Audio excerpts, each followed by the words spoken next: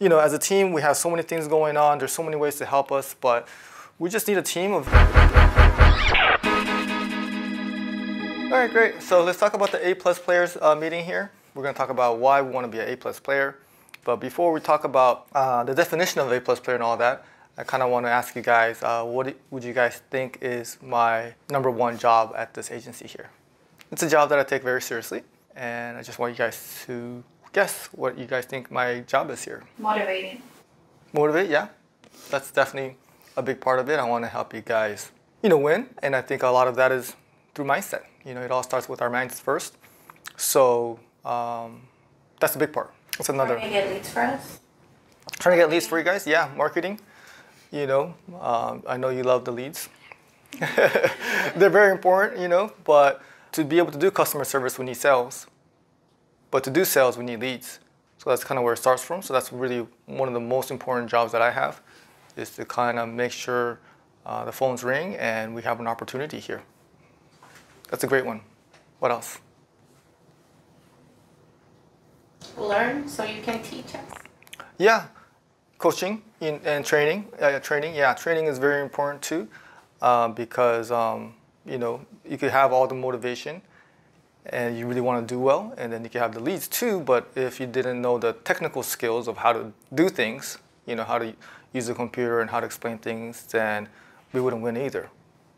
So yeah, man, I do a lot here, huh? Give myself a lot of credit, but I want to really break it down into the most simplest way of thinking about it, is that my #1 job is to service the agency where the agency is successful. Okay, so that may sound a little bit, selfish because it is my agency, but the reason I need to do that is because if the agency is unsuccessful, or if the agency is not doing well, then what happens to all of us? We don't have jobs. So I look at my job is to make sure the agency is successful. And I also want to share with you guys that, in a way, sometimes we look at our jobs, your guys' job, and think, okay, what's my job? I need to do customer service, or I need to do sales. But in the big picture, we actually have the same exact job. Your guys' job is also to make the agency successful too. Is because if the agency is successful, then we all do better. Okay, so that's why I want to have this meeting, because I want to talk to you guys about how to make our agency more successful. And I think I talked about it in previous meetings, but I want to have an A+ agency. And I think a lot of people in the industry consider us an A+ agency, one of the top agencies in the nation. But we have to have more A+ players, and we want to become basically A+ players to be able to, do that. Okay, so let's start off with the definition of an A+ player. Who wants to take a guess at what is considered an A+ player? A person that shows up to work every day and gives it their all. They're here to learn, do everything they have to do. Yeah, someone who comes to work every day unless there's an emergency and gives it their all and gives it the effort. I think that's a great definition. I want to just break it down simply. I think an A+ player is also someone who makes the agency money. Okay, because again, that's what we're here to do, right? Sometimes we may think of A+ player as people who are really good at sales, but it's definitely not just that. Okay, it's people who are helping the agency make money. Okay, sometimes those things don't show up in stats. Like yesterday, we had a call we took, and then this person was kind of frustrated, and carrier took the call, and we basically went over coverage. I think they removed medical coverage, and then we added uninsured motorist coverage. No, we added renter's policy. Right, and then we updated the email address and all that stuff. That doesn't really show up in the stats. I mean, $100 on your renter's policy, but that literally went from somebody who could have canceled to somebody we saved. Okay, how else can you help this agency make more money? Provide good customer service. Yeah, provide good customer service is a big one. I think another one is helping others. Okay, you could be an A+ player by just being there to help other people. Think positively, or training on the technical side, helping people train. And I just want to maybe show other ways. But so A+ player does not definitely mean you're just good at sales. Okay, there's a lot of different ways to help the agency make money, which is what we're here to do. So sometimes we look at the stats and we see, oh, these people are the A+ players. No, I think I consider anyone who's helping the agency make more money an A+ player, because I got to be honest with you, there's only two types of employees. There's ones that make you money and the ones that cost me money. There's really no break-even employees. You're either one or the other. Okay, so just to illustrate how our agency works. What is that? A cup. A bowl. A bowl. My drawing skills are improving, so watch out. So what's this? Wine. Yes, that's right. Okay. So this is more of a bowl. Think of it as something bigger than a cup. Okay. And then we have something that is.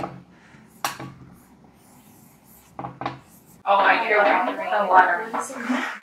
Okay. So what is this? What do you guys think this represents? Putting water in a cup. But for the agency, like what is It's this? the clients. The clients, which also means we have more what? Money. Okay, these are clients or money, because basically the more clients we have, the more money we have. Okay, so what's happening here? Your water, you're adding more. We're adding more water. Whose job is this? Ours. More specifically, The agents. who are doing what? Selling. This is the sales department here. Okay, so you're adding more water here. Okay, so we're getting more water, which is getting our income level higher. Okay, and we all split this water, so it's very important that we have more water coming in. The only problem with this business here is that there's a what? There's a little bit of leakage happening here. Yeah, water's coming out every day. Whose job is it to stop the leak? Everyone's, yeah. But what's that job duty called? Customer service. Customer service. So the customer service is always trying to stop that leak from happening.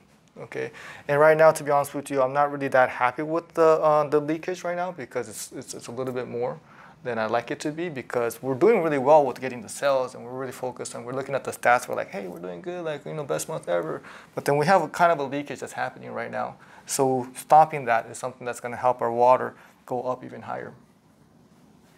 Okay, so that's kind of how the agency works. And then the water also, why it's so important for us to have A+ players is because we have basically, if this is the water right here, we all get a piece of them. Okay. Yeah, granted, some people make more money here than others because, based on production and things like that. But, if we have more water, then this person is now making that much. You get it? Or sometimes people are not making that much, but then at least now it's getting bigger here. So we want to have more water, more sales, but we also want to have the customer service stop here, because, while I'm at it here, I didn't show this to the last group, but, we all want to have our income go up, right? There's really no way you could do that if the company you're working for is just flatline. It's just not possible. Or if the company is going this way, there's no hell way you're going to be making more money at the company you're at. So my job is to make sure we're all going this way, so we're all going that way, the same direction. Okay? And to do that, we need more A+ players, because the way having an A+ player, it really helps is that because it makes more money. But one of the things I want to share with you guys is that the reason I'm so serious about having a good group of teammates here is because it keeps the real A+ players happy. Okay, because the real A+ player will be like, hey, how come that person's not doing their job? How come they're slacking off here? They get frustrated when they see that. Okay, I'll give you guys an example of the situation that's happening. Is Derek is in club soccer. He's 7 years old, and he's playing for this team. And they go to practice, and then I hear that during the practice, what they're doing is playing tag for more than half the time. Like, playing tag? I was like, oh, that's weird. And then I asked them, how did that game go, yesterday? He's like, oh, we lost 8-0. Like, oh, what happened? Like, the coach didn't even show up till the last 5 minutes. So one of the parents had to be a coach. I was like, what the heck? It's supposed to be a club. We're paying like thousands of dollars, and like he made it to this team, but then his teammates are not good, and the coach has no structure and stuff like that. So I'm like, that's weird. So next week, I tell him, hey, how's soccer? I come to find out, oh, I tried out for this other team, because all the better players are going to this other team.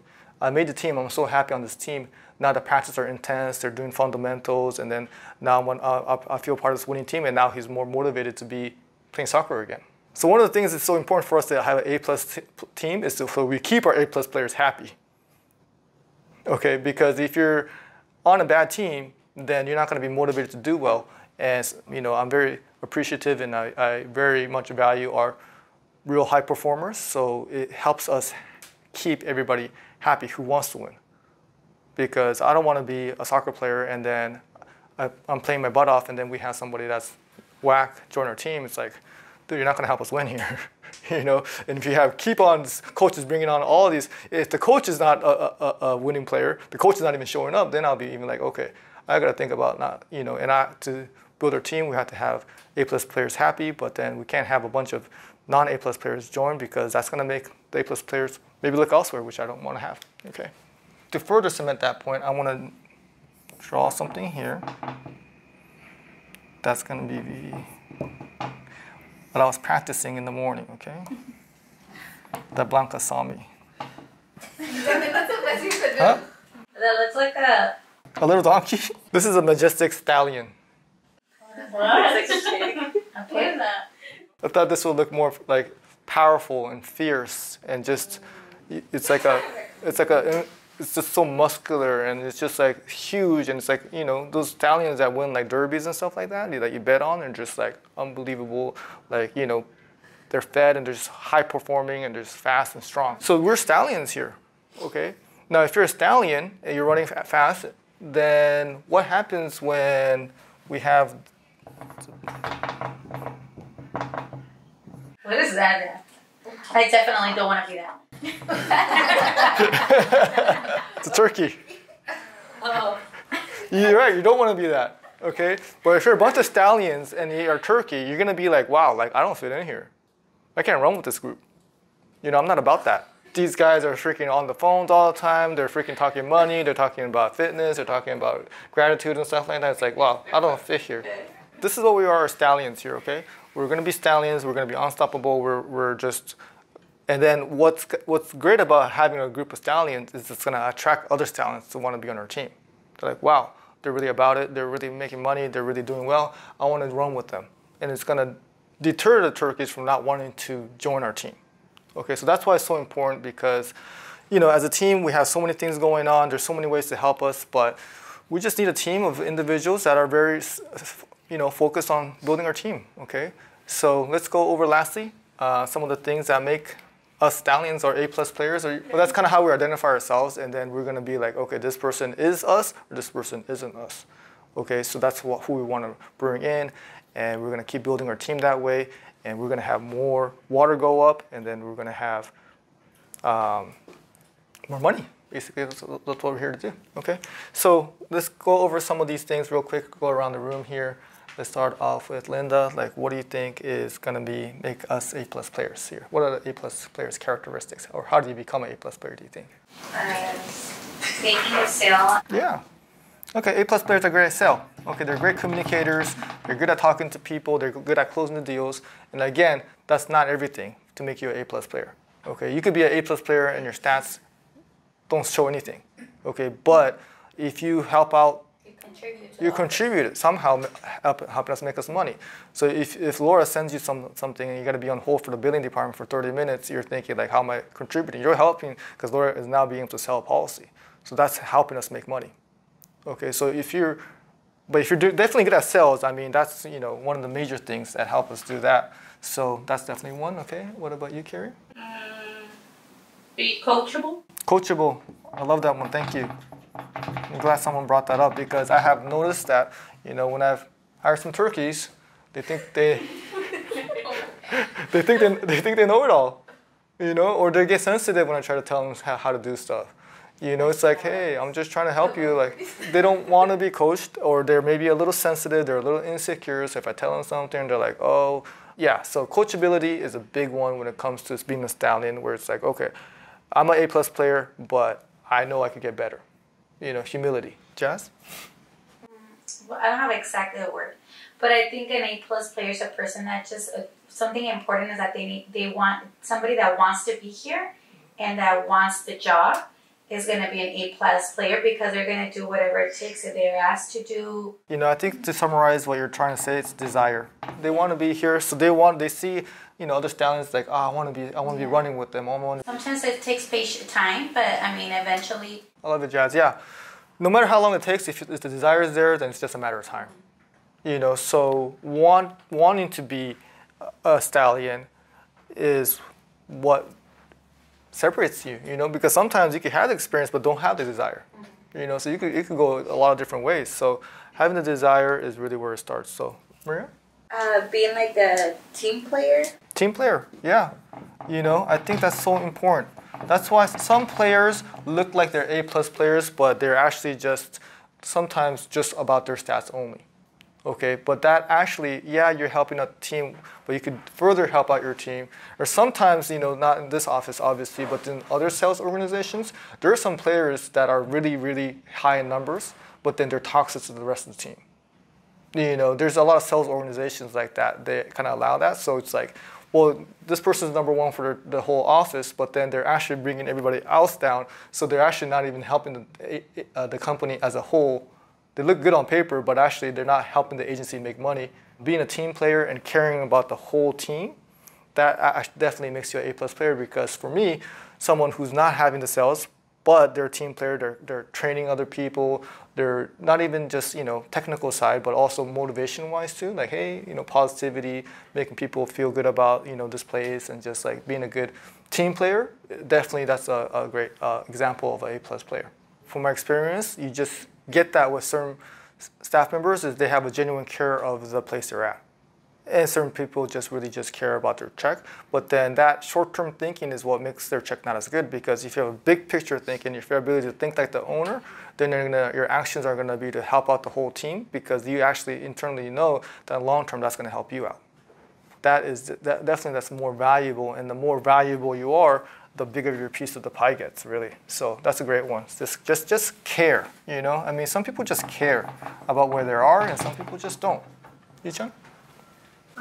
Someone who's responsible. Responsible? Okay, yeah. Yeah, just being on time, or not being on time, but being dependable. These are all, characteristics of a responsible person.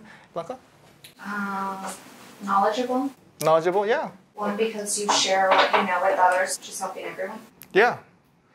Yeah, you're just helping out the team, because the insurance business is not just like, okay, we just sell this, and it's just like this A is X amount. It's not that simple. There's a lot of things you got to learn. The coverages, you got to know the billing, and then you got to know all the products and the multi-policy discount percentage, and this policy does this, and this coverage, if you don't have it, does that. There's a lot of things for us to learn. So being able to not only be just physically fit, but mentally, you have to have the ability to retain information. I've really noticed that some people have a easier time of retaining information and remembering information and communicating that in an easy to understand way. So I think a lot of it, all you're talking about is, yeah, you can have everything, but you also need a skill. So knowledgeable/skill is something that you need to have to become an A+ player. And that's where experience helps. Yeah, great one. All right, lastly, Jaylene. For me, an A+ player would be someone that owns up to their mistakes, because we all are gonna make mistakes, and we just gotta own up to it and try to fix it. There you go. I love that one. I want to call that accountability. Okay, and that kind of comes down to humility too. Like, hey, even me, I always want to tell myself, I want to learn from you guys. I want to maybe learn how you guys have done things at your different positions. And then if I make a mistake, I'm always thinking oh man, maybe it was my fault that I didn't talk about ethics enough in the past. Or in the future, I need to talk about this, or if I need to be a little bit more stricter earlier. You want to take accountability to every situation that you're in. You never want to put the blame on somebody else. So learning from your mistakes, being able to reflect, but don't dwell on it, but still be able to understand how you could get better and own up to it. Because a lot of people, they're just so insecure. They're just like, that's not my fault. Right away, and then there's no growth there because you're not changing yourself, But when you say, oh, that's my fault, then you actually take the control back, and you're like, okay, I could do this better this way. So that is the biggest part of growth, is to actually accept the situation you're in is because of you, and taking control of yourself, which gives you control of your future. Why didn't I get that sale? Oh, the client was cheap. No, well, maybe I should have explained the coverage a little bit better, So yeah, that's a really good list there, guys. I really like that. I also want to share with you guys what I also would want to leave you guys with, is to become an A+ player. Even though it's going to help out the team's going to make more money, you're going to make more money too, but a lot of times to become an A+ player, it's really about the love and the self-respect you have for yourself. Okay, because if you really love yourself, you're going to be auditing almost everything. What am I watching? who am I listening to, who am I spending time with, what am I eating? Because you like value yourself so much. You know, what am I drinking?